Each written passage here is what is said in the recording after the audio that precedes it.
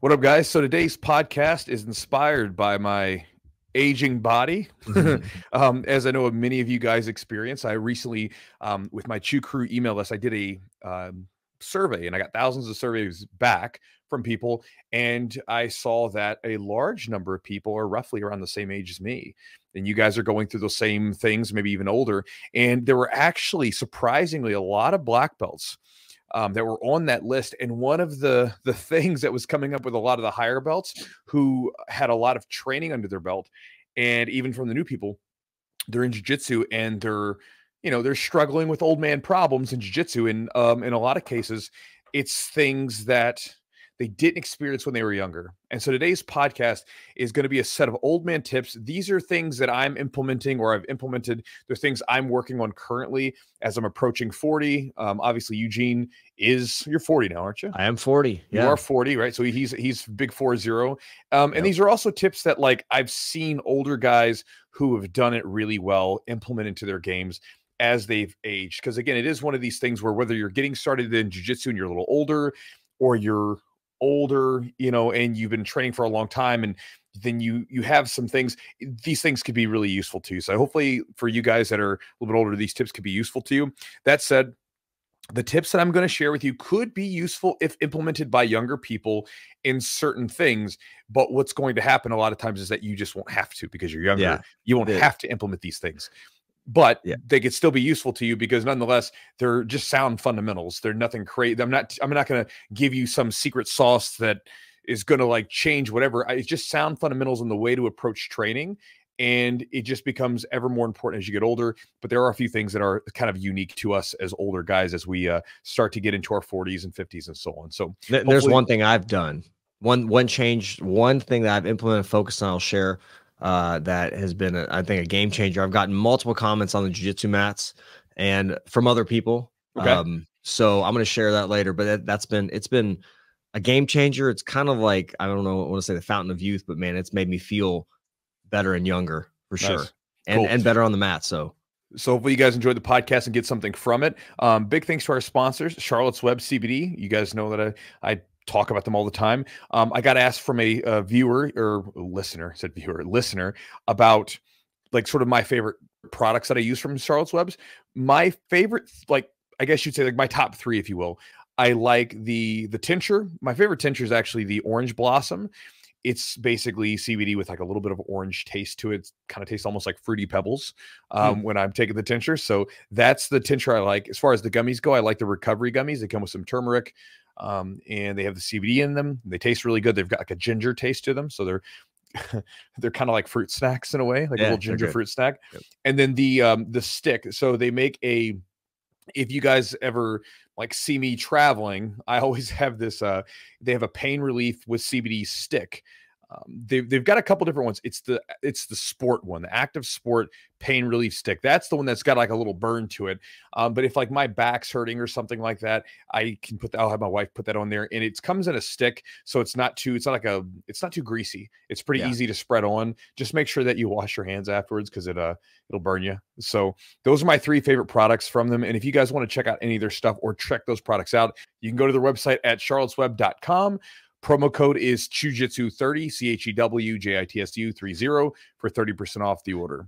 And Chewy, we have a page on Charlotte's Web's website, and it's charlottesweb.com/Chewjitsu, where they can go in and actually see all your favorite products and all that stuff that you've got, they would talk about. So you guys can go there as well.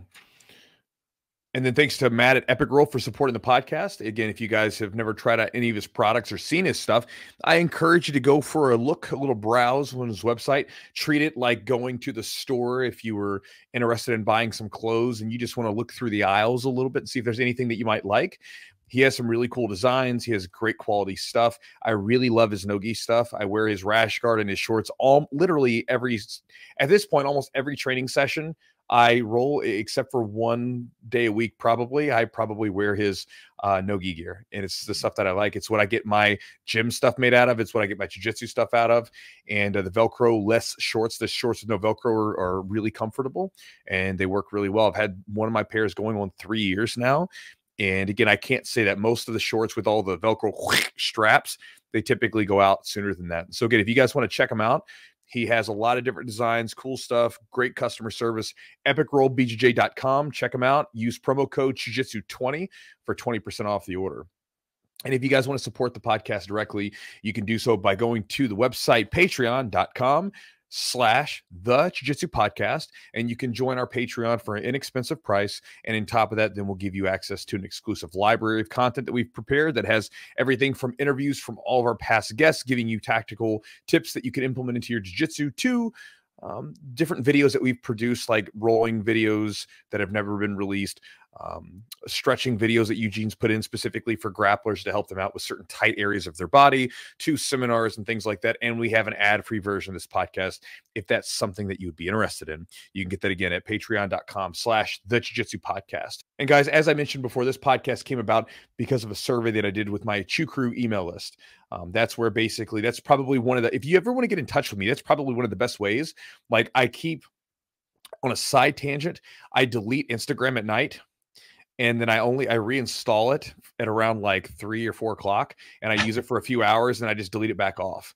Because it's already logged you in, so it's very easy. Because again, you know, for me, we have to be careful about our inputs. Just like you can have too much food and feel bloated and sluggish, too much inputs as far as information goes, this is going to be a problem. It's going to scatter your brain. It's not going to be helpful. And there's so much data to back up that, like, short form content is not helping out our attention span, right? So I would rather spend my time focused on doing, like, listening to long form podcasts, reading books, watching videos that are long form, or lectures, things like that, things that I feel like are going to nourish me.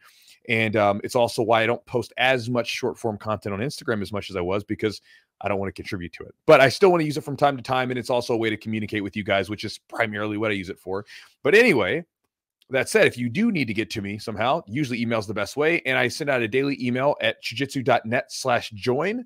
When you go there, you can join up. I'll give you 2 free ebooks. You can join up to my email list, and I'll send you a message each morning or each afternoon, depending on where you are in the world, to receive it. And it'll just give you some idea to chew on, maybe a book that I'm reading that I find useful, a training tip that I think might help you out.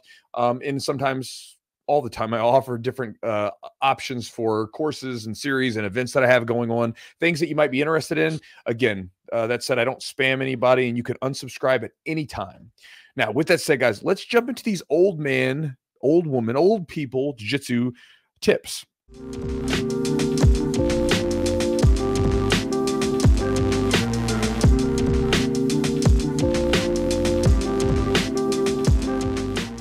So the first one, and I think this is the way that I always think about stuff. It's a mental game first and foremost, right? We can talk about the physical, and the physical is really important, but it always starts with the mental. You know, I think about that, like, there's that old saying, where that old analogy where, you know, they talk about the elephant at the circus, right? Where when the elephant's young, they put this stake into the ground, and it sort of ties the elephant up.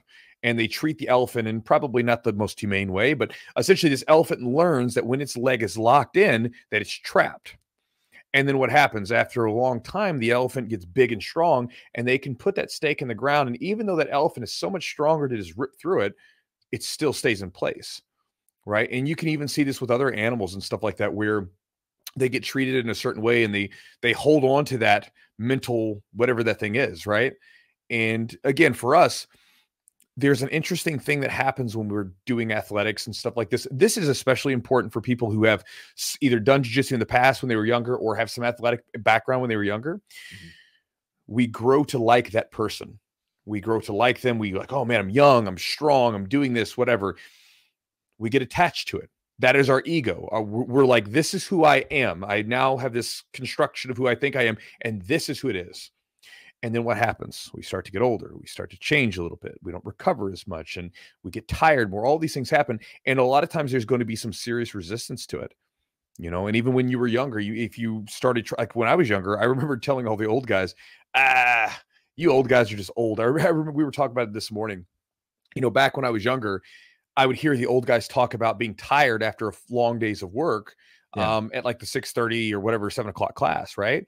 And I would hear people say that, and you know, I'm 24 at the time. And I'm just thinking, man, you guys are a bunch of old farts, right? No big deal. Now I'm older and I do work a lot more than I used to, but even then I'm just older. And when 6, 7 o'clock comes around, I'm a little more tired than I usually am, you know, especially when the days are getting shorter. Like right now, I'm a little bit more sluggish. And so again, the first things first, before we can start to implement some of the actual tactical, physical tips that I will share with you in just a bit, you got to be okay with it.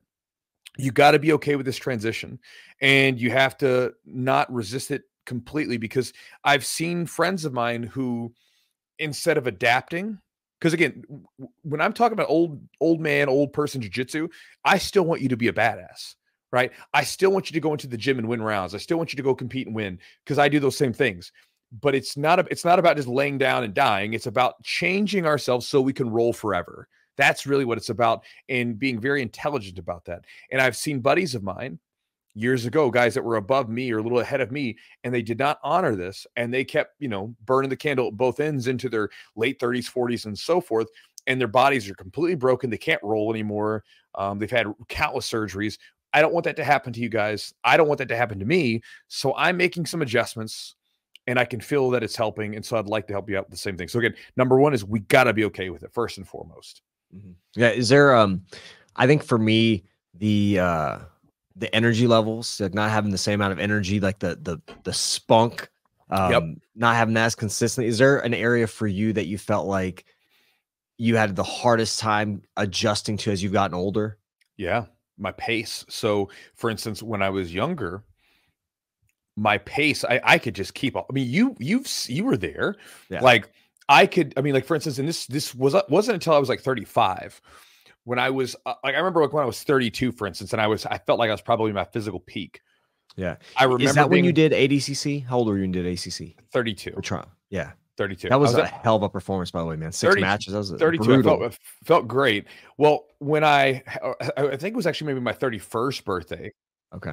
My 31st birthday, I rolled with everyone in the gym, and I submitted everyone, and I did it in 75 minutes. I rolled straight with black belts, blue belts. I mean, whoever was there, I rolled with every single person that was on the mat that day. It took me 75 minutes, and I submitted everyone. And I remember like Adam comes up and was like, man, that was amazing. And I was so out of it. I was exhausted. I don't think it was probably the safest thing in the world to do. And I couldn't do that now. There's no way I could do it. I think I probably have a heart attack.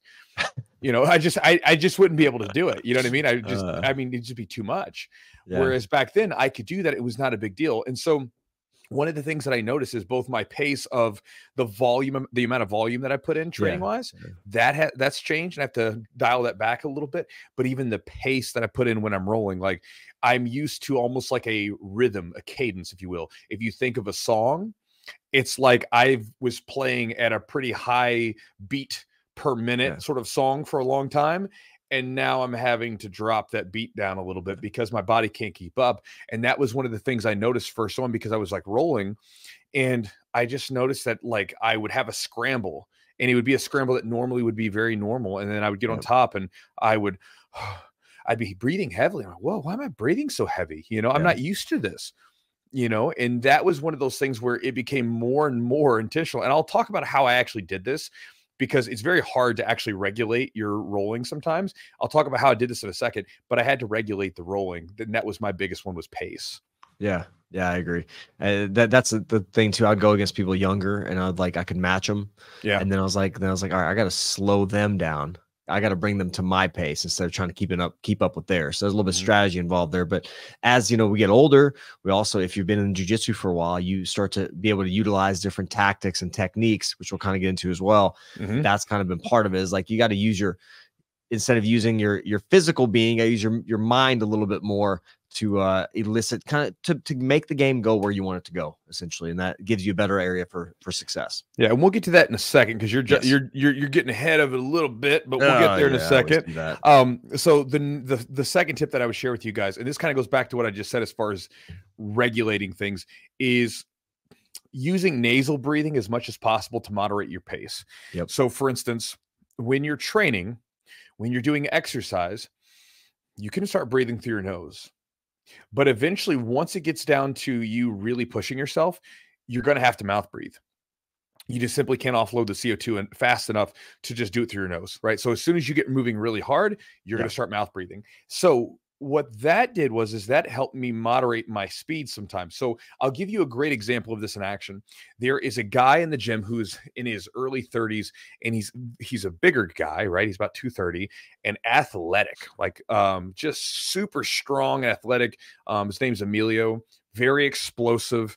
And when I would roll with him, sometimes I would get into these scramble fighting battles. And I always noticed that when I was done with that roll, I was exhausted, right? Mm-hmm. So what I started doing was and again, I try to focus on my nasal breathing as much as possible when I'm rolling, right? I try to breathe through my nose as much as possible and then breathe through my mouth when I need to.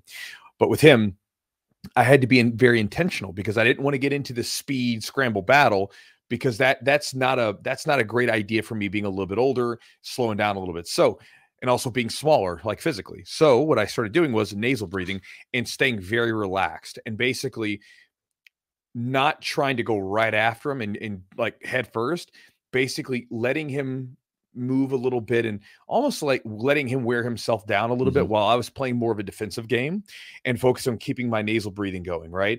And if I felt like I had to mouth breathe because I was getting into like a really like fast moving position, I would settle down a little bit, so this way I could catch back up with just nasal breathing. And then when I was ready to go, then I could go. But the nasal breathing thing's really useful because it allows you to, like, you can think of this like meditation. I used this idea in a video recently. When we meditate, what is the idea? What is the goal of it? The goal isn't to just clear your head, right? That's what we're like aiming after, right? Like the idea that you can clear your mind to some degree. But if you've ever tried meditating, what happens? You sit down, you take a breath in, and you try to focus on the in, out of your breath, and you just try to focus on that sensation. And then for a moment, it's like your mind clears.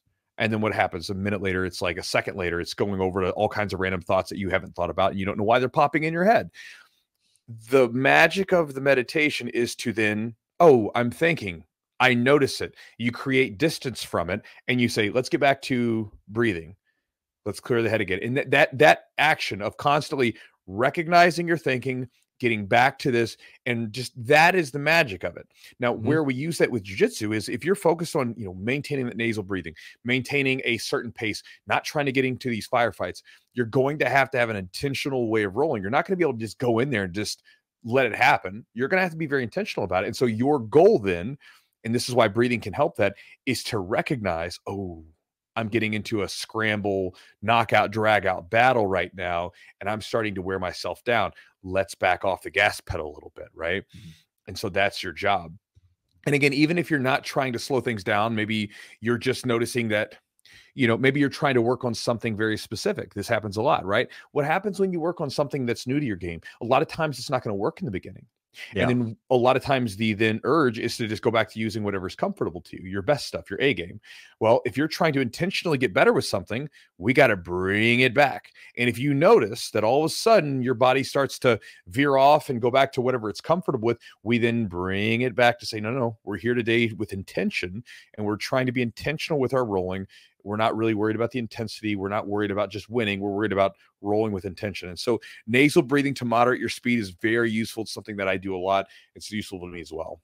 Yeah, great point. And also, I think with the meditation and practicing that, you're practicing awareness. So you're trying to bring awareness to what you're doing, but kind of focusing on jiu-jitsu and focusing on the roll and the intensity. But you're sometimes, like you said, you can get kind of just so into the role that you kind of don't realize that you're like, oh shit, I'm really worn out, or I'm really starting to lose some energy here. So I think the sooner that you realize that, the sooner you have awareness, or able to bring awareness to your breath and kind of where the situation you're in, obviously the quicker you can kind of resolve that and start to, get your game where you want it. Yep. Now let's move on to an actual like technical tip here, because I know you guys are like, some of you older guys are listening and say, oh, meditation and being okay with it sounds like a bunch of nonsense. Whatever.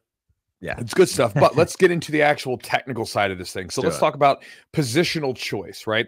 So again, if we understand that if we get into these scrambly battles, and again, as you go with older guys, it's not nearly the same, because like, for instance, if I roll with some of the older black belts that are closer to my age, we're both playing with the same deck, right?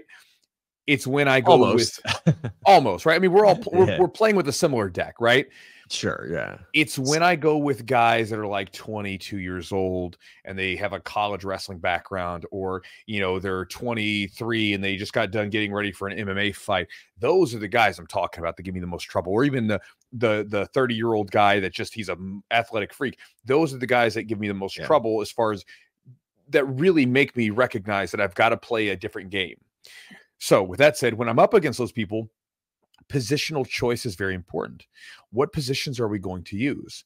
A great example was actually from this morning. So this morning I went into the gym, and I'll be honest with you, I wasn't feeling it, right? The whole conversation could be made about that, but I wasn't feeling it. I felt kind of tired. I think we had a really long lesson horse riding yesterday, and I think just the coach had us doing some really technical stuff with our legs, and I think it just wore me out, like my nervous system a bit. I think I was just wiped out afterwards. And so this morning I'm training and I didn't have it. And I ended up rolling with our student, Brandon, the guy that was on the podcast recently, who's a tough young guy. He's, 24, 25 years old. And he's a specimen athletically. And he's also a former wrestler, and he moves fast. He's tough to deal with. And he's technical in jiu-jitsu. It's a pain in the butt on a good day. And so I was like, okay, I've got to be very smart with like the way that I expend my energy into this morning when I rolled with him. And so, for instance, I played a lot more full guard today. I'm not very good at full guard. And by good, I mean, I'm just in comparison to other guards that I play. But the problem is that, or the benefit to full guard was it slowed him down a little bit. So we would have some sort of small scramble, and then I would get back to full guard. I would lock him up, and I would take my breath. That would be my little rest space, right? I would take my breath in there. You guys have heard me talk about this, the 2 in, 1 out. Take that breath. It's interesting that was told to me back when I was a white belt. And then, I think it was Andrew Huberman. They talk about it's the physiological sigh, right? And it helps bring everything down, catch my breath. And then I would try to go on the offensive again. Right. And then I would use certain positions like half guard or butterfly, those positions that I like to use that I think are very useful. But if I had to, I'd lock them back up into full guard. Another example, too, position-wise, is I'm having to retool my passing game a bit. So for a long time, my passing involved a lot of misdirection, moving side to side, and all these sorts of things. And for a long time, I could do that just fine. Well, I noticed that it takes a lot more out of me now. So now what I'm doing is I'm retooling my passing so that I do have that option if I want it. But I also have the option to play a lot more tighter positions, a lot more chest to chest stuff where I can really grind people down. And I sort of equate it to, I'm at a jogging pace and I put them into a position of technical disadvantage, so that this way they're fighting so hard to get out of these spots that they're at like a running pace. So I'm jogging, my heart rate's staying really consistent, but they're having to exert themselves just to try to fight back, and they get tired. And so again, that's what I'm really working on with my passing, and it's getting a lot better. At some point, I'm going to share more with that specific stuff with you guys in the future, because I've been really enjoying it. It's made training a lot more enjoyable when I can play at a pace that I can play the entire rolls, right? The entire day. But positional choice, you have to be mindful of what you're doing. And again, this may require some retooling of your game. And you need to be conscious. Like if you're new to this and you're older and you're looking at someone doing something, keep in mind what's going on, right? If you're watching some guy flip upside down and do some crazy scramble, that's probably not going to be your jam. But if you're watching someone who maybe has a similar body type to you, or they're playing a slower game or whatever, that might be something worth looking into. And if you're older but you've been training for a long time, you might have to let go of certain positions as you get older, because they're just not going to be the best thing for you now, right? Again, there's things like, even the way that you train, I mean, that's a whole nother thing, but using certain gi or no gi stuff, right? I have some students that don't train as much gi anymore because they said as they got older, it was pulling on their neck all the time with the collar, right? And they just didn't like it as much. Even though they can hang on to grips, they didn't like it. Some of you guys might prefer the gi more because as you get older, you can hang on to grips. There's all kinds of ideas there. But again, you want to listen to your body and listen to how you feel during those rolls, and be intelligent with the positions you decide to use in order to, use your jiu-jitsu. Yeah, I'm of the camp of, like, I think when I started, I did a lot more gi, and based on the way my schedule is, like I probably get about 75% of my training is gi and 25% is no gi. I'd say probably something like that, 60, 65, 30, something like that. And you just get your body, number one, gets adjusted to the type of training you do. So if you're more used to no gi, you're going to probably find ways to utilize no gi for your, being an older person. And then I just like, I'm heavy with cross collar grips and collar grips and stuff. And it usually doesn't bother me too much. I think my body's just kind of used to that. I almost prefer the gi against someone like Brandon, who is just like, he was just like a freaking cat that can just him. The more friction I have, the more like material I have to grab onto, the better for me, the more I can slow him down. In no gi, it would be tough. It would be tough for me. So that's something I've gotten used to. My body, I think, is used to that. But I think you should be able to obviously utilize positions gi and no gi for your game. And one thing that you were talking about, and you mention it consistently as you've been talking about this type of training, you mentioned in class, is when you're doing your slow, heavy pressure grinding, you're cooking people. We're cooking them. You're kind of putting them under this pressure cooker, and you're making them basically start to panic or do something that they wouldn't typically do if they were fresh or in a good position. So you're making them uncomfortable by it. Number one, it's kind of like with that heavy pressure, you can't take that big breath in as you'd like to, right? You may take a little smaller breath. Okay, I'm gonna clamp down a little bit. Now this is how much breath you're gonna be able to get in, then a little bit more. And you really kind of clamp down, almost like you're putting a vice on them a little bit. You're wearing them down and you're making them obviously tired and getting them to your level. Or even more tired, and then you're going to make a mistake. And I think like it's really valuable. I think that's just a good strategy to have. Well, like think about a slow cooker. So like here's an example. When I doing this like slower passing, I was rolling with one of my brown belts once, just a few weeks ago, and he was telling me that it was a 6-minute round rolling, right? Just it was at the open mat. And the first 3 minutes, literally, I'm just putting weight on him. I'm fighting for hand fighting and everything else. And I would almost have him pass, and he would fight out of it and get me back into half guard. And we would keep going back and forth. The second half of that 6-minute round, that second 3-minute period, his arms were just done. He was like, I'm just cooked. And I remember he told me afterwards, he's like, I was just tired because you were just laying on me the whole time and putting pressure. And I just didn't have anything else to fight with. And so you think about it as like a slow cooker. It's going to be a slower pass than say like some really fast cut throughs or whatever else like that. Yeah. But think about what happens when we put something into a slow cooker, right? Takes a little longer to cook, right? It's not we're not frying something. We're slow cooking it. Yeah. But what happens to it? It gets the meat or the potatoes or whatever you got in there. They get soft just like anything else. Any other way you cook it, it's going to get soft. And so again, it's a slower burn. It's a slower style. But it works out so much better. And I can do that for I can roll like that for like an hour and a half and still get a lot of good technical work in, opposed to if I was to go in there just turning the burners up. And again, back in the day, I only had one speed. And for a long time, all of my hard training speeds were all fast. And so I've had to slow those down a little bit. Yeah. And to your point as well, you have bursts, right? You'll use those bursts as well. You'll get those boom bursts. You might have that like, you're gonna push the accelerator. You're gonna accelerate into that position. And once you get there, boom, cook them again, because now you're at advantageous position. You're holding them there. And I think like it's okay that, the whole time keeping pressure is good. But when you find that opening, have the energy, have the reserves to be able to boom, you have that burst, get into position, and then cook them some more. That's right. Another tip for you guys is the idea of a tactical retreat. So again, this is how my nerdy brain works, right? This is how things work. When you read a lot of like different military history, right? Sure. That's the stuff that I get into sometimes. There is this idea where, sometimes if you were losing a battle, it's wise to back out before it gets too bad, right? Before you expend too much energy. And the way that I think of like, this is just like super nerdy, but the way that I think of like a lot of times, like if you want to draw the parallels to it, is like, say your manpower of like, let's say if the army's manpower that you're fighting side against, well, that's our like cardio. And once that's used up, we don't have anything left, right? You can have all the cool weapons and everything else, but you don't have the energy to expend anymore. Right. Yeah. And so, sometimes to conserve manpower and to put yourself in a better position to fight the next day, an army might make a tactical retreat. It's a retreat with intention. It's not a rout, right? So for instance, like when you read about like in like ancient times, the like casualties were relatively low most of the time. The only time that things got really gnarly was when the people would just turn around and run away out of fear, and that's when like the cavalry would come in and they would just start swiping people up. But as long as they were orderly and intentional about the way they, you know, left the battlefield, most of the time the casualties were relatively low. Yep. And so thinking about that idea of conserving your energy and not letting this whole thing go to shit, right?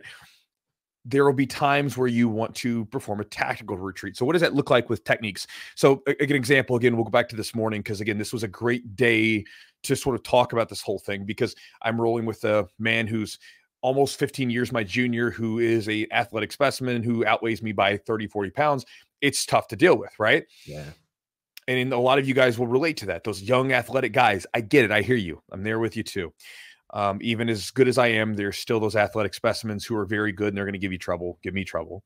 Yeah. So when we were rolling, I knew the game that he was trying to play. He's been wanting to do this standing passing where he starts going side to side, passing side to side. And bro, it will wear me out if I sit in a straight stance and sit there and try to play with them, right? So what I did is I got onto my side. It's kind of hard to explain, but basically imagine that you're laying on one hip with your hips facing the person at an angle. So instead of sitting straight, I'm sitting off at an angle, looking at him, one hand's out in front. And anytime he would try to walk to the other side of my hip, I would scoot back to make sure that he never actually had a chance. So basically what I was trying to do is I wanted to deny him the ability to pass to the right and force him to play to the left. Because I knew that eventually when he was going to come in, I wasn't going to be able to stop every guard pass. And I knew that if I could at least limit it to only him passing on my right side, I could work on an escape from there. And so during our rolling, we're going back and forth. I'm going for sweep attempts, everything else, and he's going for his passing attempts. Eventually, when I feel him passing, I say, okay, I'm losing this battle. And instead of fighting this with arm strength and everything else, and then eventually sort of giving way and going, oh, and then he gets into a really strong position that I'm in a really bad spot, I purposely was like, okay, I feel him passing. I put my underhook in and then got ready for the next battle when he got to side control. When he got to side control, I was already setting up an underhook escape and was able to make my way out of it with a lot less effort, right? Another idea maybe to chew on is that in some cases, when you're in a mount position, the person will have their frame set up in a way that you can feel you're losing the position. And you know they're about to like put their leg back into the half guard or whatever, and you're going to lose mount. What I'll do sometimes is I'll put my foot into the quarter mount and I'll shift my base so that my knee becomes really heavy where they can't push that knee back into half guard. Mm-hmm. And so they intentionally will let me put they're like, oh, I get quarter mount. Perfect. So they put that leg into quarter mount, quarter guard. And then when I shift my weight though, now their frame is pushing against the leg and I can go for the cross face. And so now I basically got a step ahead of them and I've made that tactical retreat. I said, you know what? I'm going to give you a little bit of position, but I'm going to do it with intention and I'm going to be ready for what's next. And again, these ideas will change on the position that you're in, but you want to think about sometimes where sometimes things are inevitably going to happen. There's not a way for you to really stop it, right? So what can we do to put ourselves in a better spot? So if we have someone that, man, they're just moving all over the place and you know they're going to win this passing battle because you guys rolled yesterday and they were just all over the place. What can you do to set yourself up for an easy escape? Because again, a lot of times what will happen is if they keep doing this, they're going to expend energy too. And if you don't fight them with the same amount of energy in some of these positions, you're not going to expend yourself down and you have more energy to fight when it's necessary. Right. Yep. We don't want to expend tons of energy and basically lose all of our gas tank in a position that we're not going to beat right now. Whereas if we can put ourselves in a good position, get back to a good spot where we actually have a chance of winning, then that's where we want to spend the bulk of our energy. And so this idea of a tactical retreat has been really useful to me. It's maybe a little bit more abstract. But if you think about it in that sense, thinking about like what positions can you give up or what things should you give up that you're expending a lot of energy in that can then allow you to have a better chance to fight, afterwards. And to your point, and I actually harped on this a little bit in my class, in a 6 a.m. class on Fridays, we get a good number of white belts in there. And I'm like, look, the time to fight the time to fight, if you're going to get past, you have to be ready. Like, have your underhook ready, have your arm tight, have your elbows. So the time to fight or pass or scramble is during the transition, not when they have solidified position that they already got head control and arm control and stuff like that. So, be prepared. So if all right, I'm about to get past, have your arms in part position, have your hips in a good position, your body angled the right way that gives you the best chance of getting the underhook or making some type of scramble or some type of situation where you're not completely, controlled with your shoulders to the mat. So that's one thing, like make yourself like ready to attack or, prevent that complete control from those, that like somebody like big, like Brandon gets side control. They have, head and arm control. It's over. You can't let them have head and arm control. You have to be ready, tight with that arm, ready for your escape. So, and that's same thing in mount too. If they're coming into mount, you can give them some things. You can have your arms ready, your frames position ready, on the hips, your frames exactly right. And if you get better at that and you know when to expend energy, not like, oh shit, I got past, like you take that breath, you're like, all right, now I'm going to fight. Time to fight is during that scramble, that position, that movement. Yeah, that's one of the problems like most people early on in jiu-jitsu have as far as their escapes go is, they'll come up to you. How do I escape side control in the person's chest to chest? They have both the arm and the neck. I mean, like that's a really tough position and it's You're possible. Screwed, man. I mean, you might be able to make your way out of it, but it ain't going to be easy. Sure. One of the things that you can do that will make your escape so much better is if you start thinking about them in the transition. So if you are losing that guard passing battle, or if you are losing the battle where they're transitioning to mount, we then want to move ourselves and make a tactical retreat into the next position and be ready for it. So that might say, okay, like, if you're transitioning to mount and I can't stop it, then I want to try to get my frame set up. So as soon as you get to mount, I can already begin my escapes. Or if you're transitioning to side control, for me, I use an underhook escape primarily as one of my best defenses or escapes. So as soon as you're like going into side control, I'm going underneath with an underhook and getting it ready. And again, there's some advantages to that, but that's the idea. Again, you want to be early on that stuff because that'll help you out. Now, the last one that we'll share with you guys today, and again, this is probably going to be a duh one, but it's one of those ones where I talk to a lot of older guys, and this one is kind of like everybody wants this technical thing that they can do. They want to like, hey, what's the technical silver bullet to like fix all my jiu-jitsu problems? And keep in mind that jiu-jitsu, there is a lot of technique. There is a lot of analytical thought that goes into all this stuff. But remember, the bag of bones that you got sitting on this giant rock that we're on, right? That's what does jiu-jitsu. And when that thing is running like a well-oiled machine, you will feel better. And if it's not, you're not going to be doing well. And so again, the last tip is going to be that the diet, lifestyle that you live off the mat, that stuff becomes so much more important when you're older. I remember being younger, like many of you probably remember as well. And I could literally stay up, drink 3 a.m. I'm doing stuff, whatever. I actually remember this happening one day. I remember staying up late one night, going to the bars. I used to live down by some bars. And I didn't drink a lot, but if a couple of the guys were going out for drinks, I'd go out. And so we went out, and one of the guys, this is a fun story about me not drinking. They got me an Irish car bomb. What is it? That's Jaeger, and it's like a half. It's like a half pint of Guinness, and then it's Jameson and Bailey in a shot glass. Okay. Right. And so you drop the shot glass in, and then you drink it real fast. Yeah. Well, so I again, this is my first time ever having one, and I don't really drink, so I didn't know. So I was pouring it in like real like whatever, and the guys were laughing at me. They're like, "Bro, don't pour it. You just drop it in there." And so whatever. We started doing those car bombs. So I did that. So I had like a bunch of car bombs at night. I go home, I wake up in the morning. I've got a hangover. One of the coaches couldn't make it. So my buddy calls me. He says, "Hey man, could you teach a class at noon? It's like, 10:30. Hell yeah, I've got it. Let's do it." I go in there and I have a great rolling session, roll for 2 hours. Feel amazing. Okay. If I did that today, I'm done. Like someone's calling me at like 10:30. I'm saying, "Hey, listen, I'm out for today." Right. Like it's not happening. Yep. And so many of us start to feel that the things that we used to do when we were younger with our diet, with our lifestyle, those things start to creep back up on us now when we're older. They take a little bit more out of us than they used to. And so again, as I've become like one of the things that's really helped me out as far as my training as I've moved into my like later 30s is that I've gotten more detailed on my diet, more detailed on my sleep, more detailed on how I live, even like things that I use to de-stress. Like we all have a lot of stress from all the jobs and everything that we have. That stuff piles onto our body, right? That the stress is a big deal, and finding ways to deal with that, to relieve the stress, everything else. And so a lot of that stuff is stuff that you have to be way more focused on when you get older, because when you're younger, you don't have to. You can get away with it. When you're older, you don't have the same level of recovery without it. You don't have the same level to just bounce back from a really bad night of drinking or whatever it is. So you have to be really intelligent with that, with your training. And that's something that's really like, I've been more detailed about all my lifestyle stuff, my diet, and everything else in my 30s. I wish I would have done it when I was younger, but I did it in my 30s.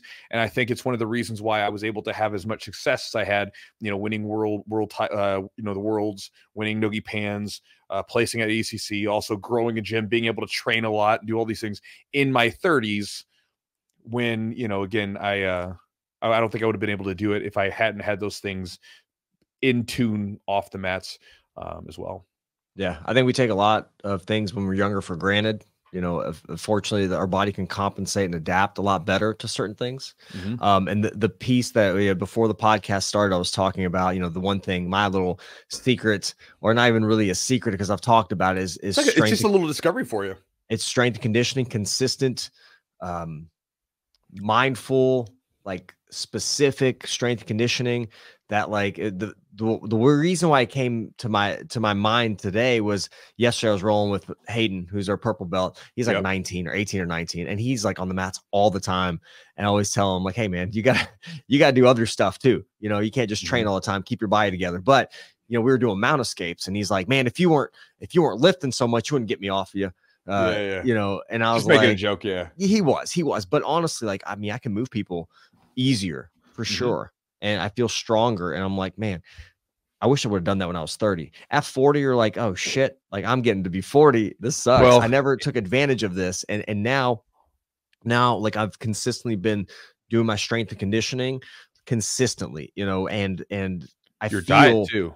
And my diet, huge. Dude, I think a diet, like the strength conditioning is important, but too, man, you've also been eating really, really intentionally for the last several months. And like, we were talking about it last night. Your composition looks completely different. You weigh about the same as you did when you started the diet, but you did the cut and then you're working back up. But now you're way more muscular at the same weight. And so I think that plays a huge role. It does. And like, you got to think like, a lot of people love to go to the gym. Some people don't, but a lot of people love to go to the gym and lift weights. It feels good, but you also have to do the stuff that's not as fun. Sometimes not eating those snacks and doing things like that. And I've enjoyed learning how to say no to certain things too. Like saying no to, say no to this ice cream or this cookie or whatever. I've enjoyed, but also when I do take that, when I do eat a little ice cream, I indulge a little bit, man, I enjoy it so much more. And I've gotten more pleasure from it. So I think like, and man, who doesn't want to look a little better, be stronger, have a little more muscle. And honestly, I feel like it's helped my jiu-jitsu greatly because I'm limited in how much I can train because I have a family and jobs, podcasting.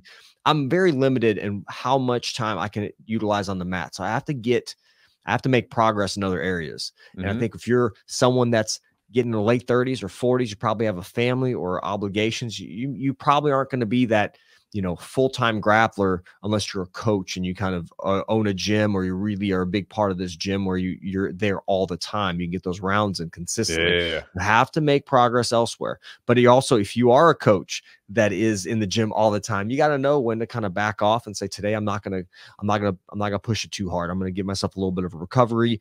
I'm going to coach more. I'm going to be a little bit more observant, maybe get some rounds in, but they're going to be lighter.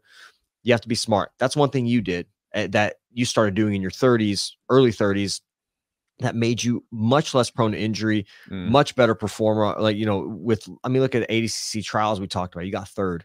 I mean, fantastic. You had 6 matches, you killed it. You were healthy consistently going into that. And if you would have had, all these, wear and tear and all these little, injuries, you probably wouldn't be able to get that amount of peak performance, at that time. Yeah, and it's even the same thing. Like I was telling someone when I won Worlds last year, like I was training like Nogi Worlds, by the way, guys. Yeah.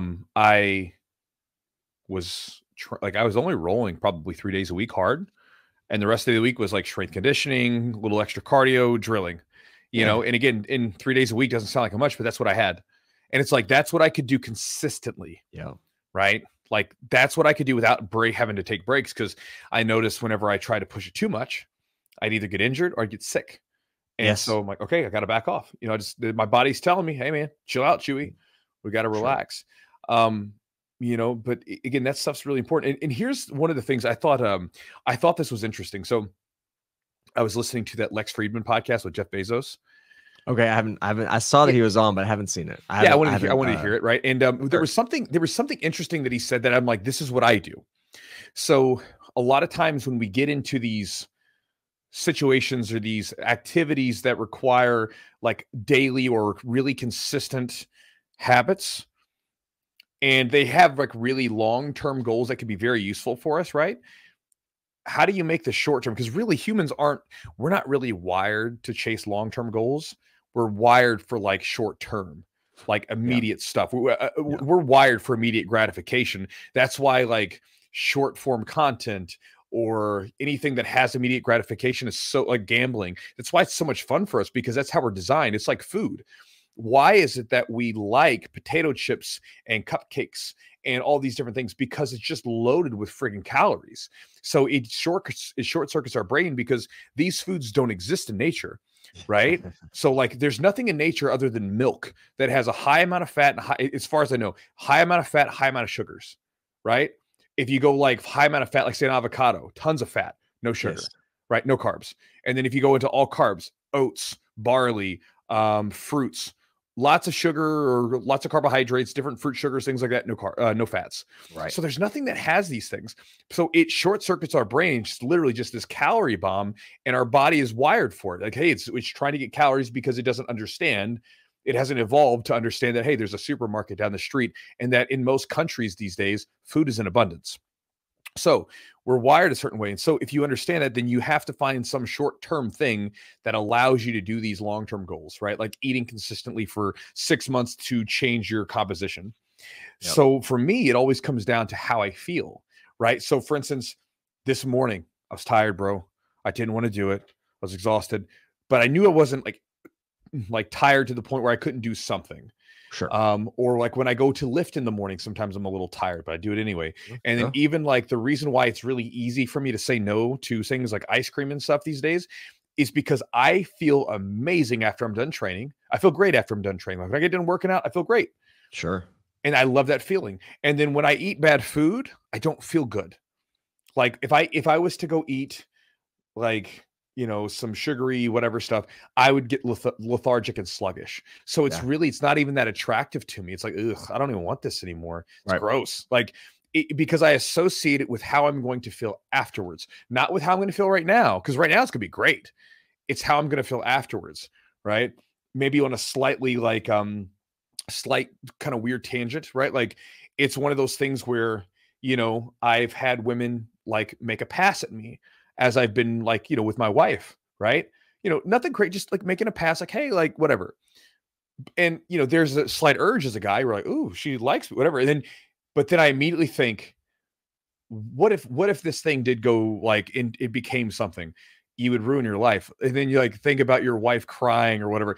Oh, this is terrible. Like this would literally ruin my life. Right. So instantly I don't want anything to do. It's like, get away from me. You're icky.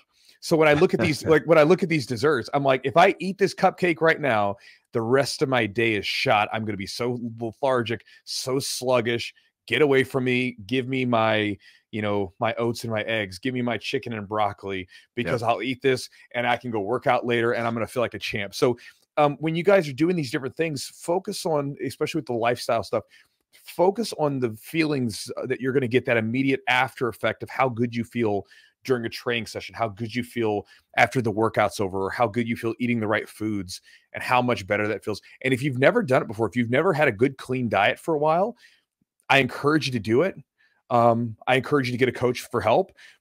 Do it, because what will happen is when you have contrast of how you feel versus how you feel now, like how you feel after you get on a diet, after you get your sleep together, all these things, it changes your life. And even going back to sleep, I got really detailed on a sleep routine these last couple of years to really dial my sleep in.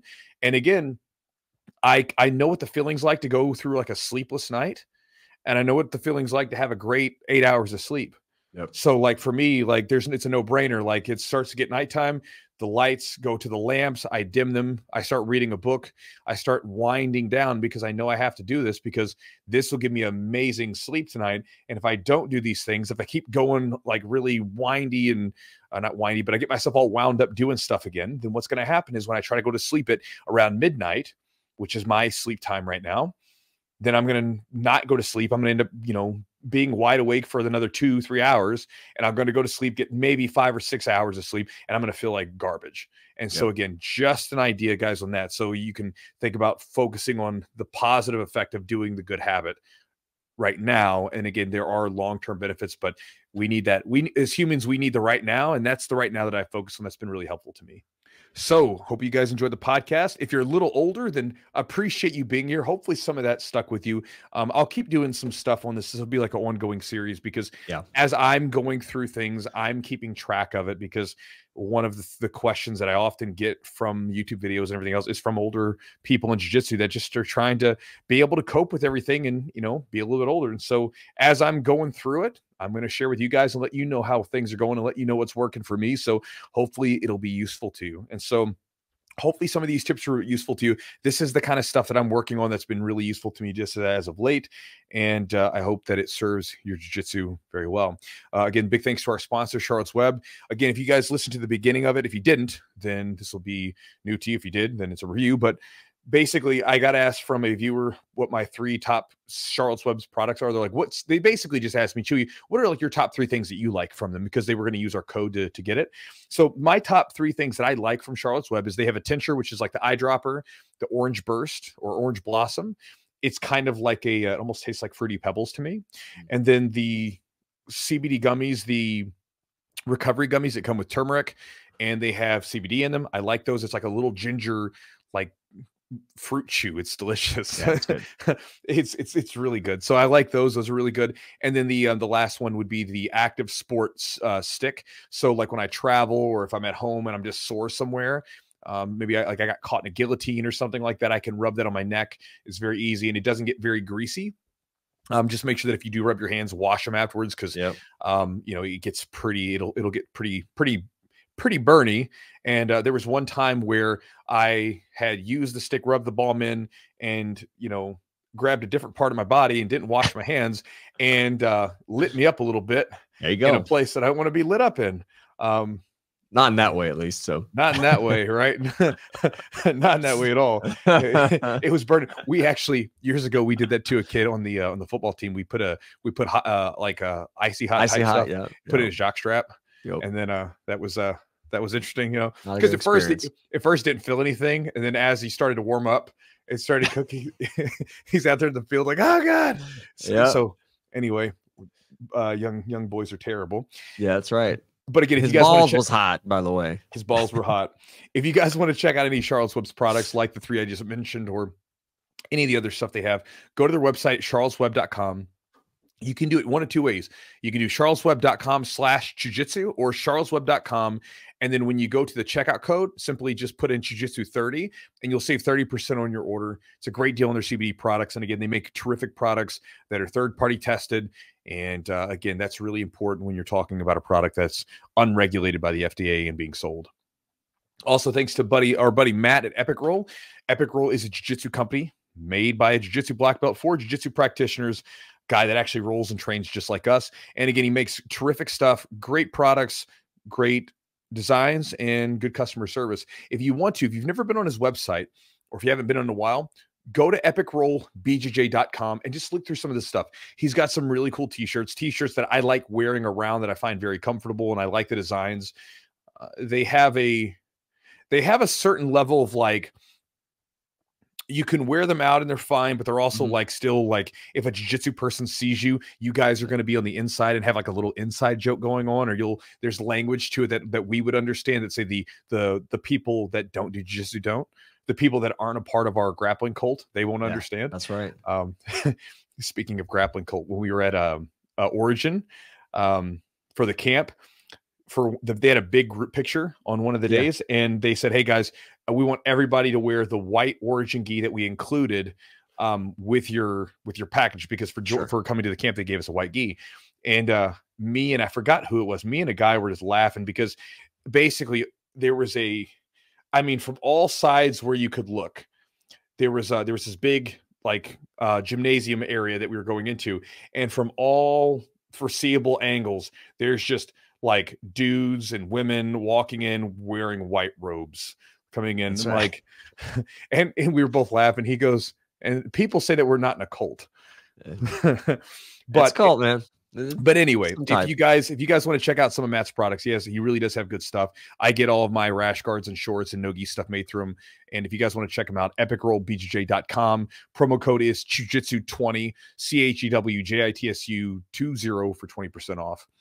And if you guys want to support the podcast and get access to an exclusive library of content that we put together that has tactical tips from all the black belt guests that we've had on the podcast, plus the doctors and everything else that we've had on this, and the coaches and things like that we've had on the podcast, along with an ad-free version of the podcast, stretches for jiu-jitsu practitioners made by Dr. Eugene, the person that's talking on the podcast, seminars for me, different rolling videos that I'm in, all this stuff that's not released anywhere else. You can get access to it at our Patreon, patreon.com/the Jiu-Jitsu podcast. And upon joining that, you'll be supporting the podcast. You'll get an ad-free version of the podcast, and you guys can go from there. And last but not least, guys, if you want to join my Chew Crew email list to get my daily email that goes into everything from books I'm reading to training tips that I think are useful to me that I share with you guys, and everything in between, just anything that I think is useful or entertaining, I share it through there. And again, that's at chewjitsu.net/join, JOIN. When you join, I'll send you a couple of free ebooks as a gift. One is on designing your own game plan. One is on basically adjusting your training, so this way you're not getting stuck in a plateau where you're not getting any better. And then along with that, you'll get my daily email. I will not spam you, and you can unsubscribe at any time. And so, guys, with that said, I think we're done. I think we're done here. I think you got some good stuff to work on. My encouragement to you is that if you guys are listening to this podcast and one idea sparked from you, right? Like one idea popped up, or one idea was useful to you, or maybe even me talking about something got you to think about something in a different way, and you're like, maybe I could try this out. My encouragement is to you is to do it, right? Like, again, this is something we're doing in that I'm working on right now. Is we have I have like a small little group.